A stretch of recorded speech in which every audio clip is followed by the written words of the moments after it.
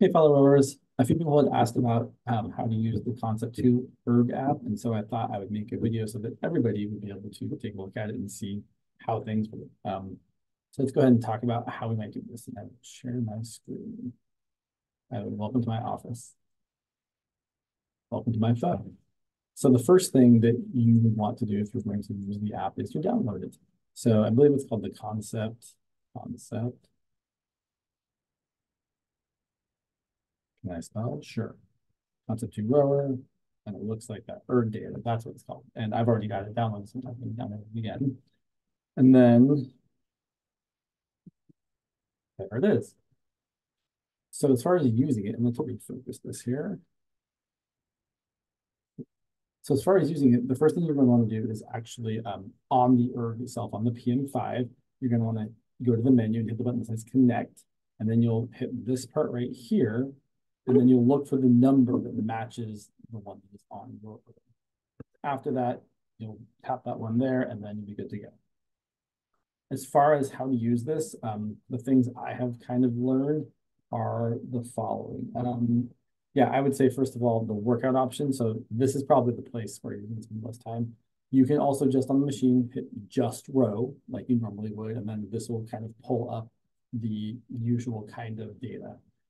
Or you can program a single distance thing, like, for example, a 2,000 meter row, and then you can, it's giving you a split of 400. That would be kind of weird. I would change it to a split of 500 because that's typical, not 5,000. You can have it show the pacer. You can do a target stroke rate, which is kind of nice if you're aiming for 20 or 22 or whatever. You can also have a target heart rate zone if you have a heart rate monitor. And then the other things I think are pretty explanatory as well. Let's go through them. Single time, same sort of idea. You might set yourself be careful here. This is hours, minutes, seconds. So you might set yourself a 30-minute row, for example. Again, you can have a target stroke rate if you want, like, say, 24 strokes per minute.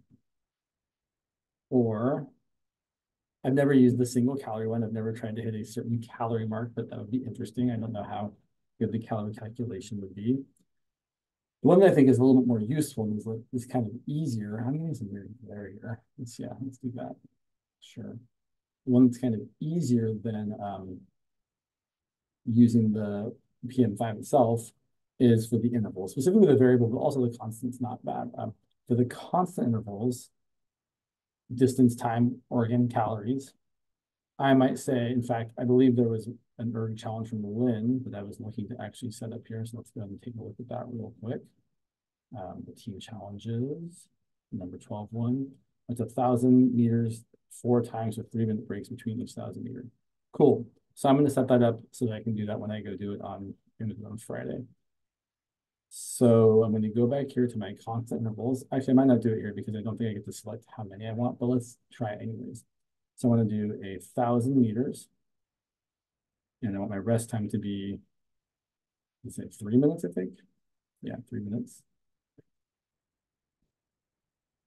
Test. And then she wants to be a moderate.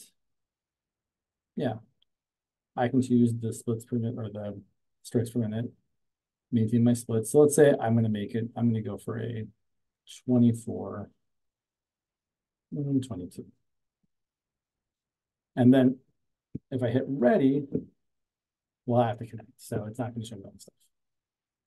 But what I could do instead, in fact, I'm going to do this a different way because I want to actually set the number of intervals. I'm going to go back to the variable intervals. Distance is going to be 1,000. Rest time is going to be 3 minutes.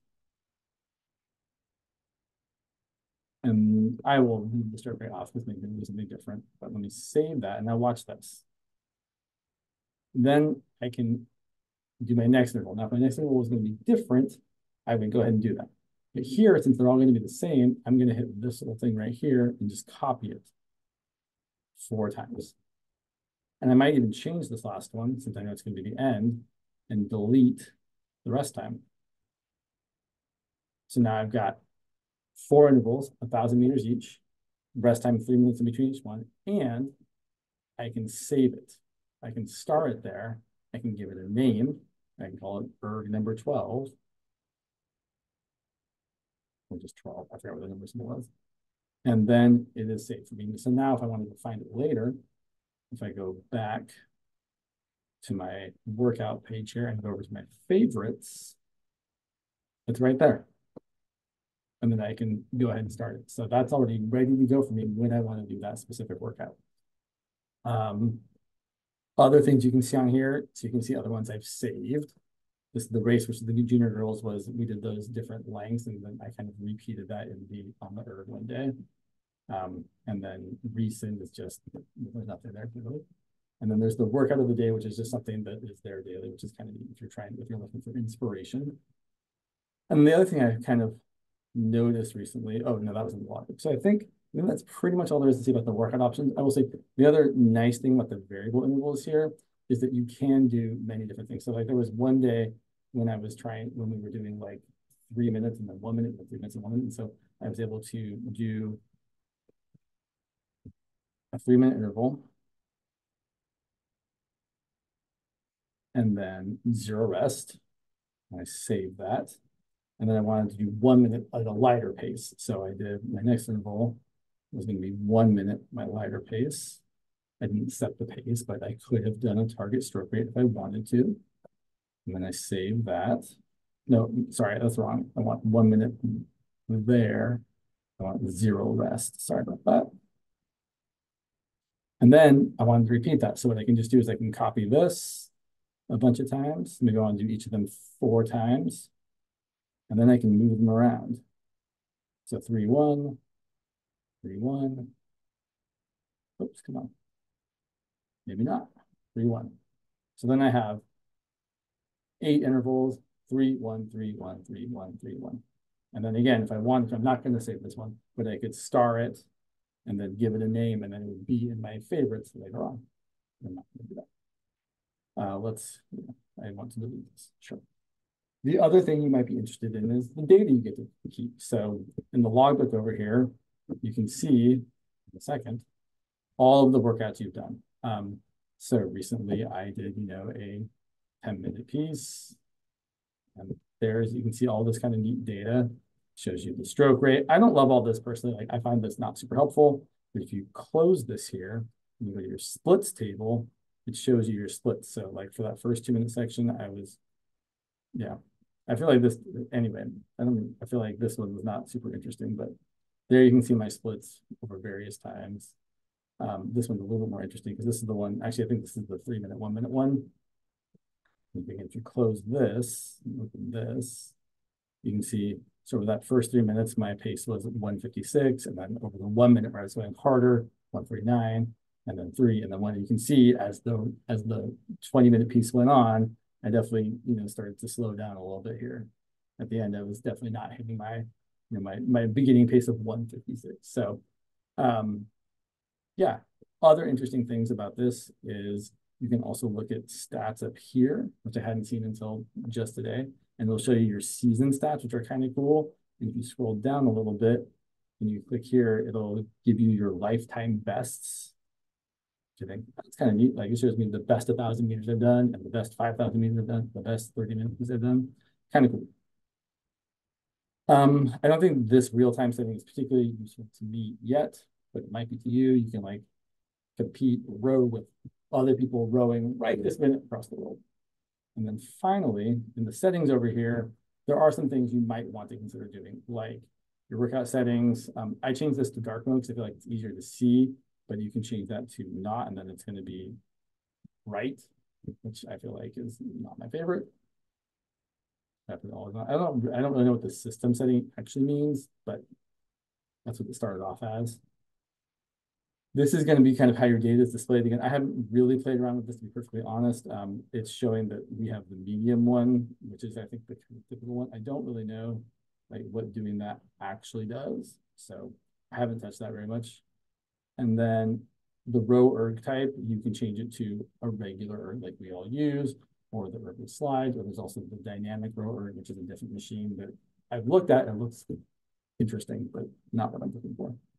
And then you can change your units if you want to be in the metric system. I think that's about it. Let me look at my list over here. No, I think that's, oh, one more thing. There's one last thing. So if you want to share your data with Kathy, instead of sending her a screenshot, you can go to your logbook. You can go to, let's say I want to share this workout here.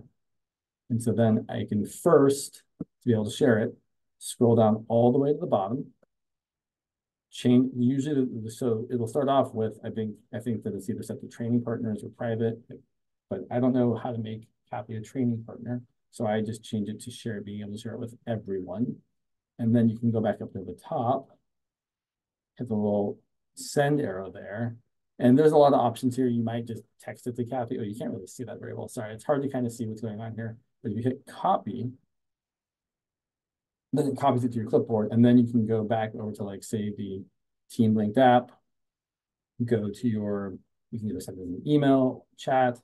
I haven't sent it in the chat to Kathy. And so then I'm like, hey, Kathy, here's my data. I'm not going to send it to her because you just pasted it in there. And it says, it gives you kind of the sum up there. I did this many meters in this many minutes. And then she can click on the link to actually see the detailed data if she was interested in seeing it. All right, that's all I've got. I hope that was helpful. And I will see you all in the water. Bye.